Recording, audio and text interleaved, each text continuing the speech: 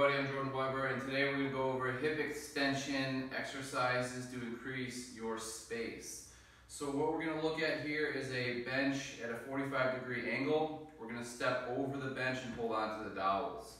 What we're going to do is place one foot on the ground and one foot on the bench here. What we're going to do is try to sit up nice and straight with a neutral pelvis, a neutral spine here, and extended right hip flexor. So what we're going to do is hold this position passively for about 2 minutes and focus on our diaphragmatic breathing. Inhale for 4, exhale for 8.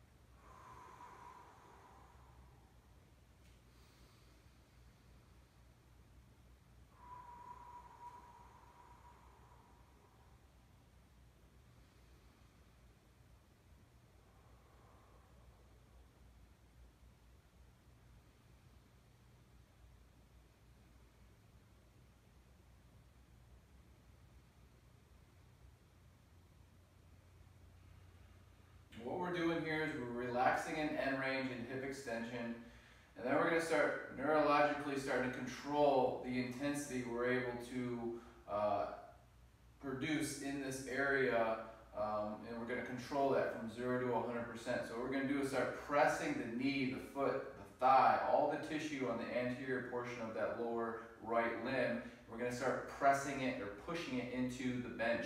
You're going to feel a great stretch through the hip flexors on the anterior side, but you're going to feel that contracting. So you're going to feel that tissue contracting isometrically. So what we'll do is start at 10%, 15%, 20%. Begin to irradiate, really start pressing into the dowels. Use a wall if you don't have dowels. 30%, 40%, 50%, 60. Keep pressing. Find your 70% here. Hold. And then we're going to go from 70 to 100% of your safest and greatest effort. We're going to hold it for 10 seconds, and then we're going to try to lift away after that contraction. So we're going to hold that up to 100% for 10, 9, 8, 7, 6, 5, 4, 3, 2. Now try to pull away. Try to go deeper into extension. Try to get the foot off the ground or off the bench. Try to extend the hip. Keep going, 10 seconds. 8, 7, 6, 5, 4, 3, 2, and relax the foot down. Now as you saw, my foot kind of got caught up in there. You might want to put your foot up a little bit differently, or actually maybe bring this down next time. So let's see how that looks. All right. So let's try the other side.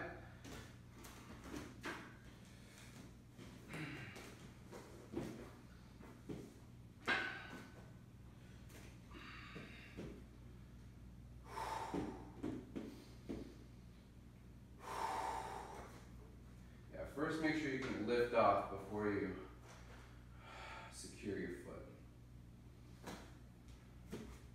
So I'll go over that again. We're going to go through hip extension on my right hip. Okay. Let's see, did we just do right hip? Left hip now.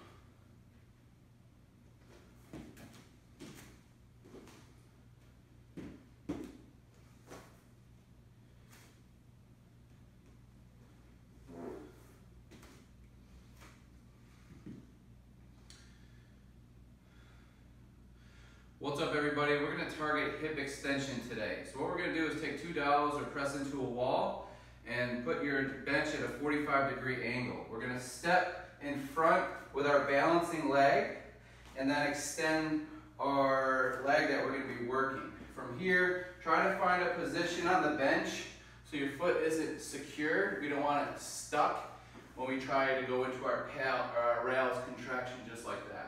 So we're going to stretch passively in this position with a neutral spine here, extended hip, balancing leg is straight. We're going to passively stretch for 2 minutes.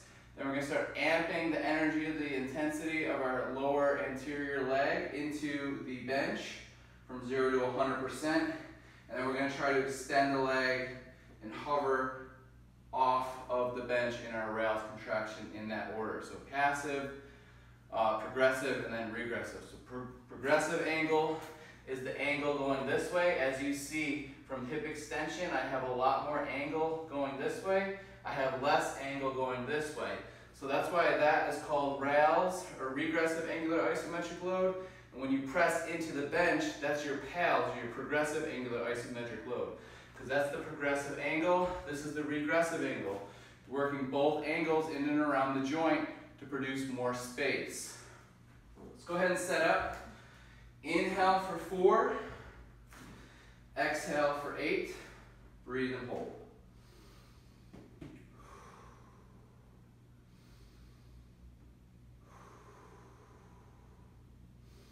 Now you do want to try to find a posterior pelvic tilt. So if you need to, bring this down maybe just a little bit.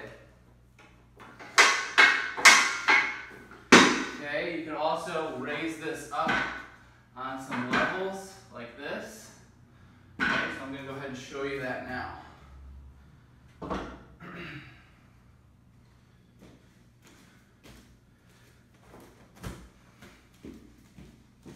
Okay, so let's just rig this up a little bit for hip extension. Okay.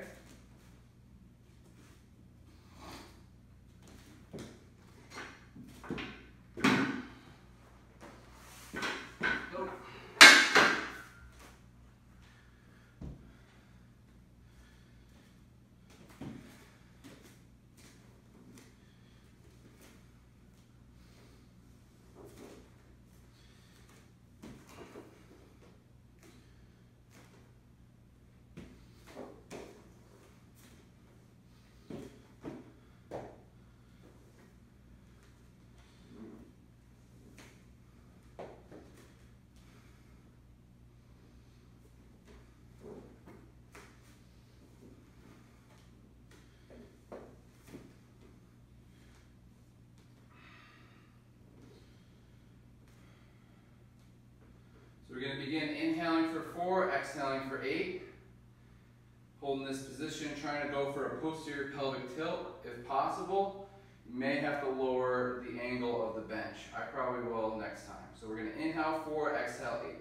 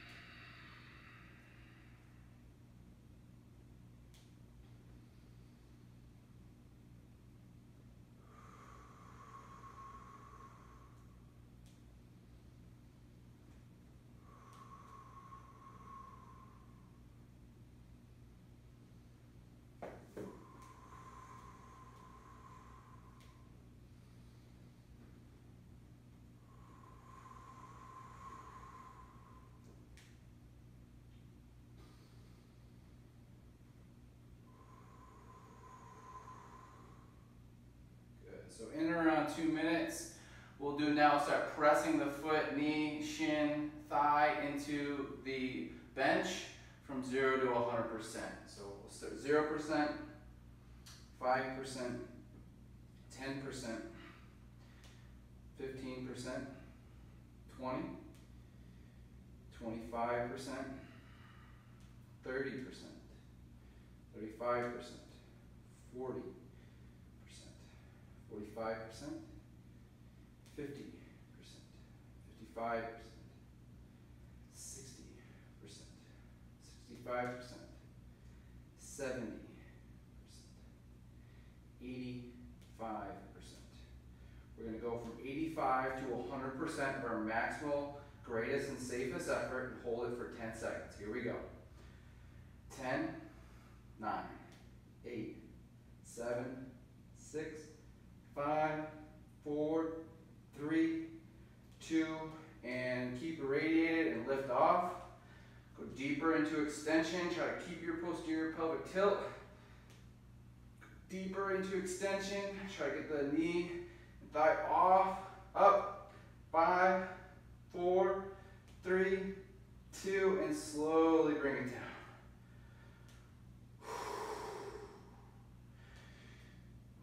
You can further your passive extension here, and you can repeat as many times as you need, okay? So why is extension important? Extension is really important when you're running, especially when you're sprinting. It's going to give you all the power in your glutes that you need. You have to have the ability to extend the hips in order to fire that plane and train of anatomy throughout the entire body. Thank you.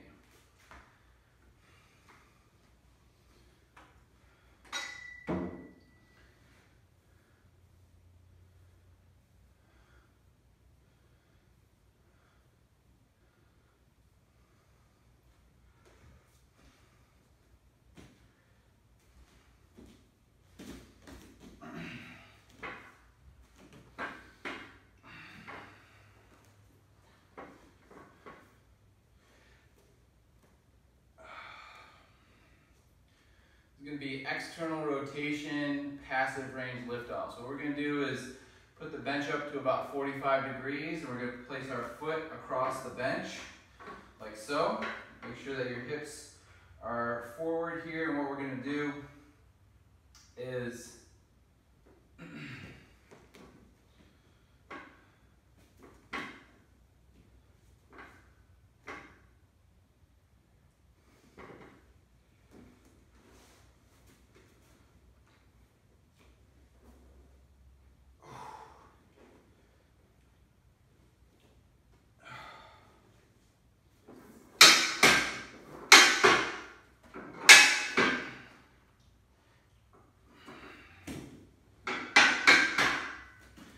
going to be a passive range lift off from hip flexion. We're also going to have our knee flex as well. We're going to get into our max hip extension, and what we're going to do is hold this position. We're going to take an inhale, irradiate, and try to lift that heel off of the barrier, and then relax it back down. Let's try it again. Inhale, radiate, lift off.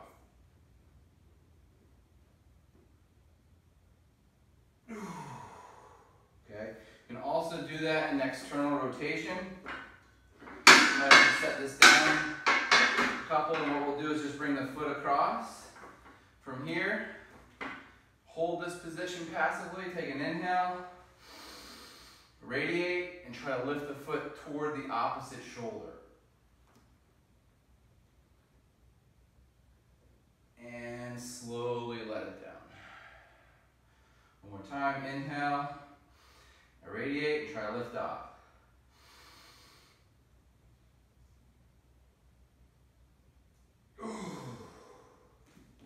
Okay, in this position you can also do a knee hinge.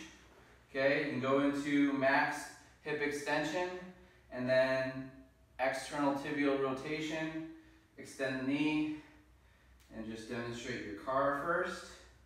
And then you can just start with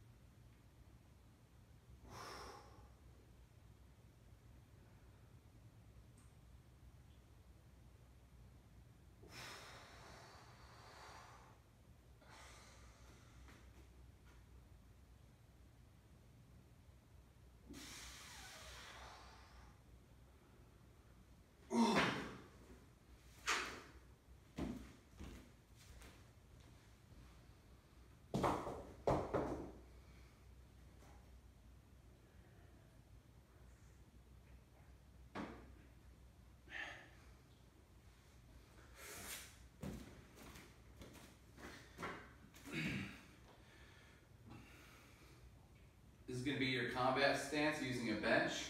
Do is press. What you're going to do is put one foot on the bench and just bring the knee over the toe. Bend the opposite foot. You're going to hold this position passively. Take an inhale for 4, exhale for 8, and hold.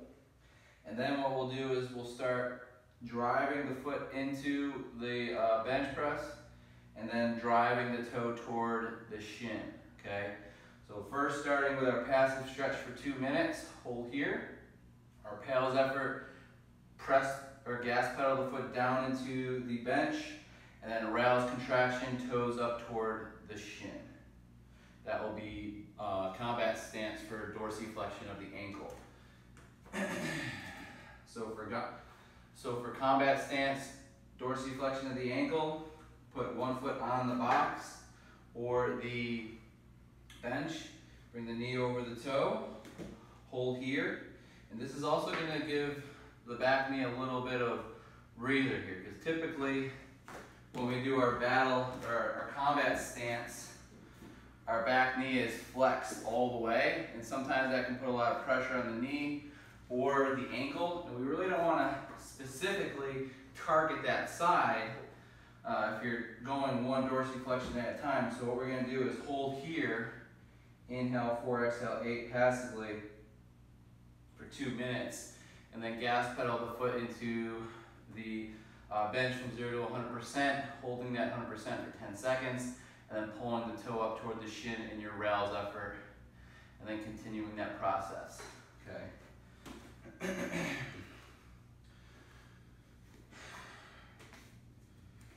For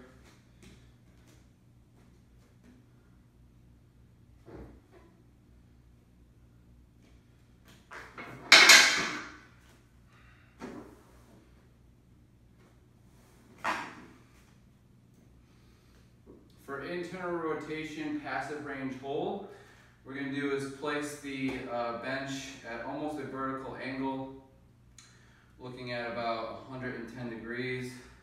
And then what we're going to do is flex the knee and the hip into the pad. And then from here, take an inhale, irradiate, and then try to drive that knee into the bench, furthering your internal rotation. Okay? If you want to do a passive range liftoff, hold as much as you can here, and then let go, and just see if you can hold that spot. That would be a passive range liftoff. Okay? So let's try the other side.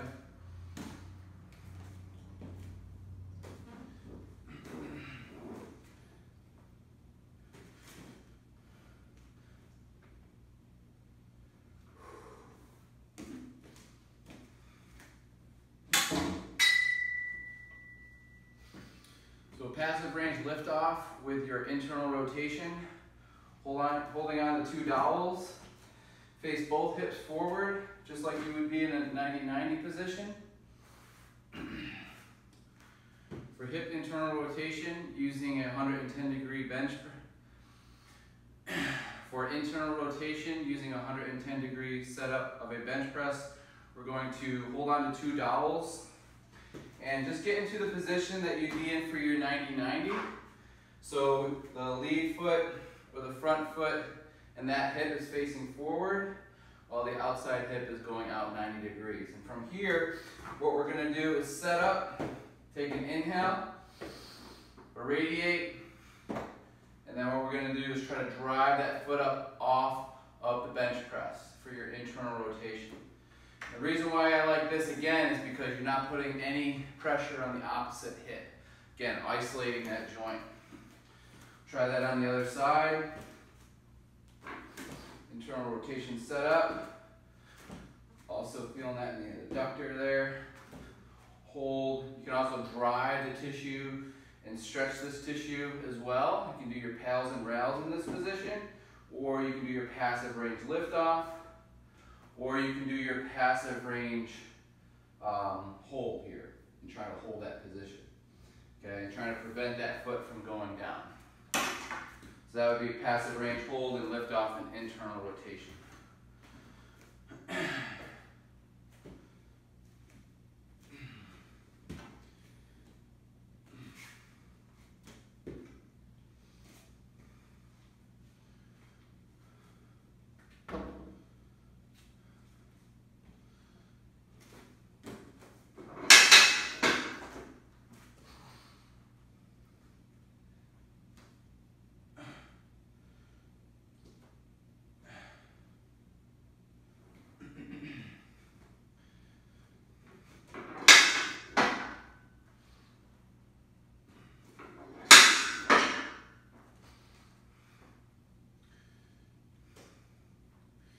here we have the bench set up.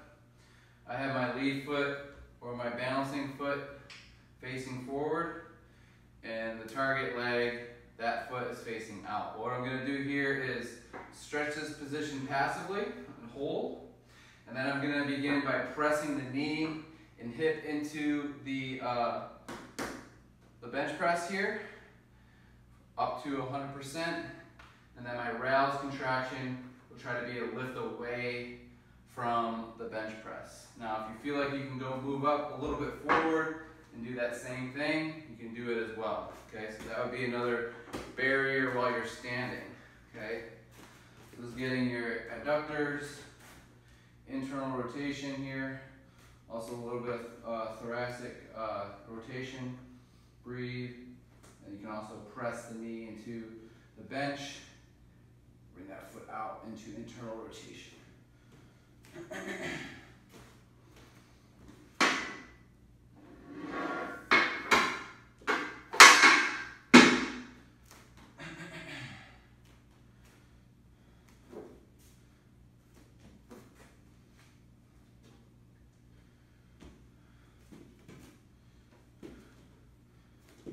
Okay, for knee flexion, passive range hold, what we do is place the dowels in front of the bench. You can bend the opposite or the balancing leg if you need to. What we're going to do is just try to flex that heel toward the glute. We're flexing the knee here. So this would be a passive range lift. This would be a passive range hold from knee flexion. Let's try that on the other side.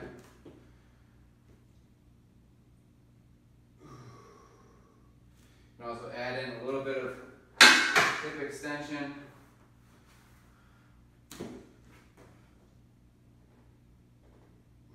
You can also do internal and external tibial rotation here.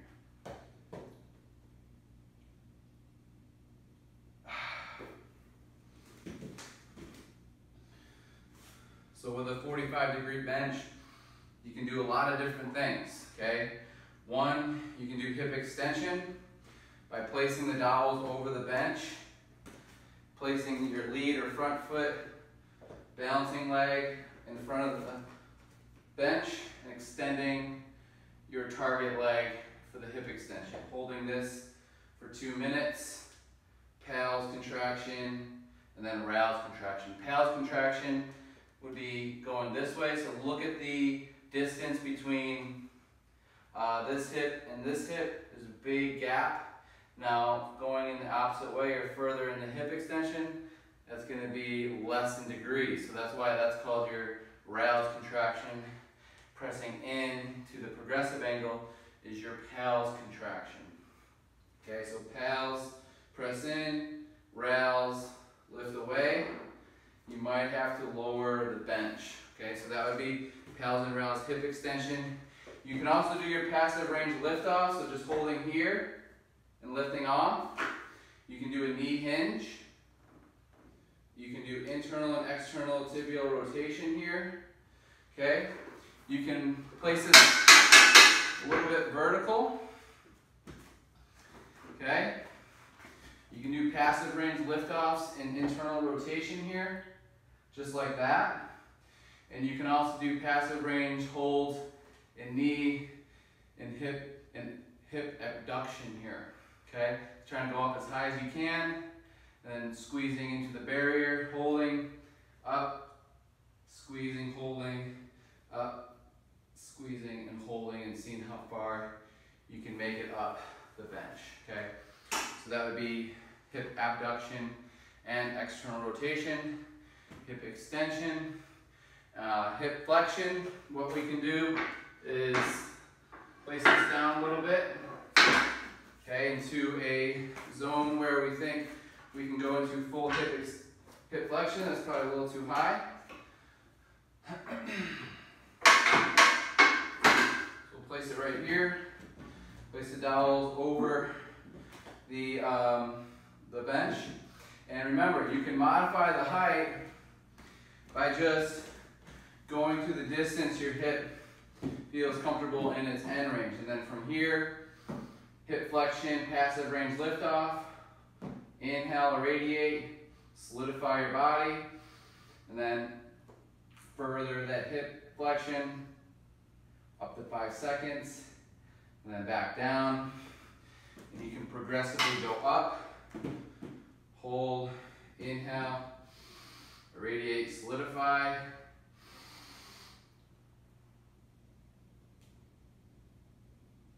And then relaxing down. That would be passive range liftoff from hip flexion. So we covered hip flexion, extension, abduction, and external rotation. Another way to get external rotation is to place the dowels across the bench. Hold here. From here, inhale, solidify. Trying to get that foot to the opposite shoulder. It might not move, so maybe you go down a little bit further. Adjust, regress to progress, and progress to regress. Here we go. Up. No, don't progress to regress. Regress to progress. So from here, external rotation, passive range liftoff. Progress yourself by going up the incline. Here we go. Inhale, solidify.